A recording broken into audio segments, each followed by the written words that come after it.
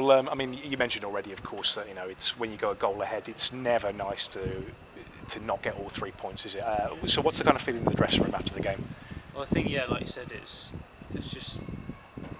so frustrating just because I felt like we deserved it. I felt like a lot of the team had a really good game, and I think the team as a collective were very organised and very strong for most of the game. And it's just one set piece obviously, and I didn't feel like they had too much of a threat for the whole game because defensively we were really solid. I mean, I think they had probably threatened mostly from those set pieces. I mean, Summerfield's corners were dangerous, and it was always Keith Lowe seemed to be getting on the end of them. And eventually, yeah, he did get that. So that's probably the most frustrating way to ever concede a goal, isn't it, from a set piece? Because I guess you train and train and train to prevent those situations occurring.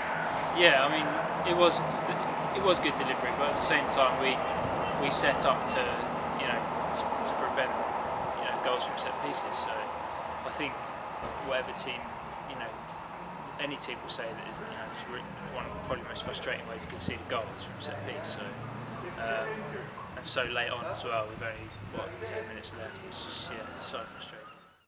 I scored a goal last year after having my head cut open. So maybe something in that. So hopefully not. Hopefully that's not. I'm not going to have to have a clash of heads before I get a goal every time.